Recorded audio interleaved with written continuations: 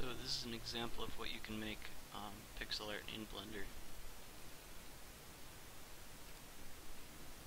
And it's basically just rendering to a really low resolution.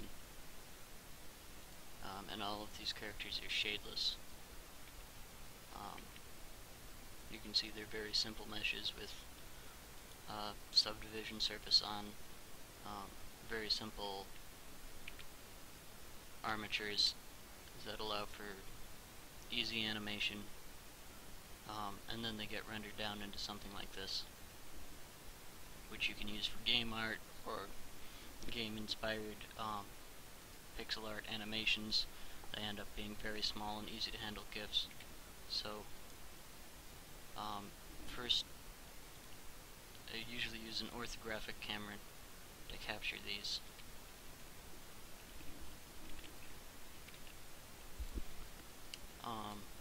And you want to pick, that last example was 90 by 90 pixels, but just as a reference, an NES is 256 pixels wide, the entire screen was, so character is going to be pretty small if you're going for that style. So right now if I rendered it, it's going to be really blurry. If I added something in there,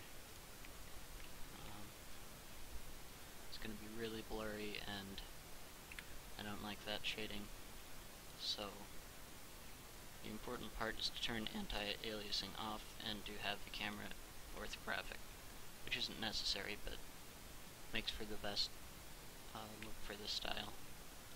And then you can use Toon Shading, but for most of the time I just make materials shadeless, and you can pick whatever color and have it restricted to that color scheme.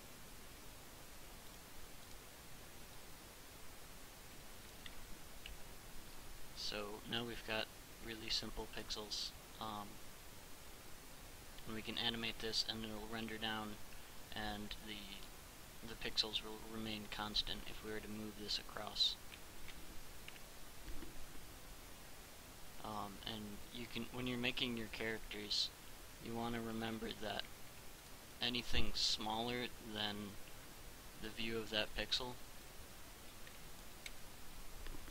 is basically going to disappear, and especially if it's being animated, while it moves through that area, say if I make a really thin line of some other material,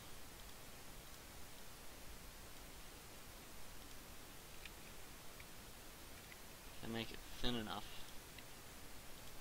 I've only got, this is only 64 pixels tall, so if I render this, it's basically invisible, and while this object moves in animation, at some point it's going to get close enough that that red line is rendered, and it's just going to jump in and out of existence in one frame.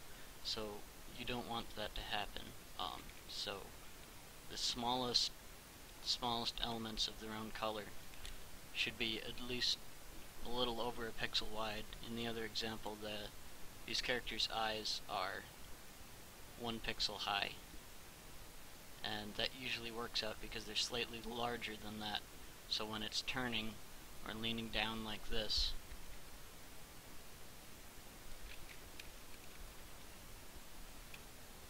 it still shows up well until it's completely out of view. And sometimes it doesn't really matter, like with these balloons, there's so many particles that they just become too small and disappear, and that worked out pretty well. Sometimes they came back in and out of existence. That's just something you have to deal with because it's all rendered.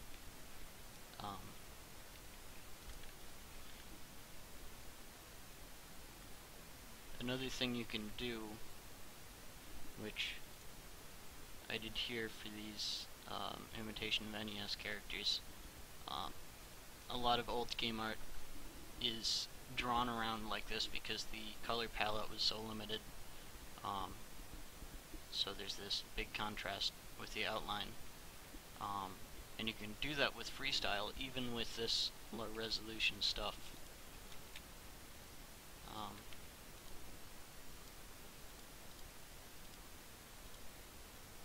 always have terrible colors in these tutorials.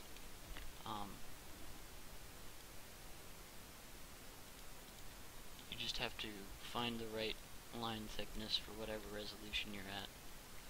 So right now it's going to be way too huge.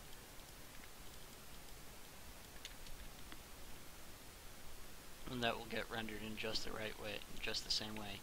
And it'll be, you can show edges and stuff like that.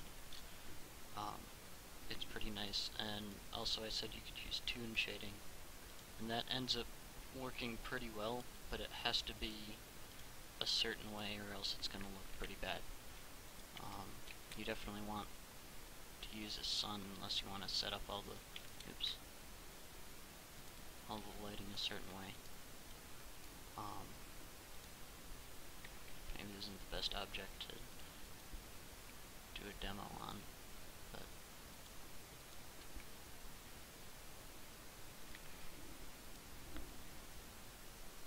so here's the material. I just want to be able to see it, so I'm going to change the shading. This doesn't look very good at all, so say I want a two-tone like that other character I showed you was. You have to turn this up so that you don't really want any black in the background, and you want to turn the smooth down all the way so it's just two straight colors depending on where things are. And if I turn this around, the shading will still obey the laws of lighting, but it looks pretty bad on this box, but you can create characters that look pretty good with their environment this way, and that's pretty much it. If you're doing game characters, you want to make the background transparent, but that's about it.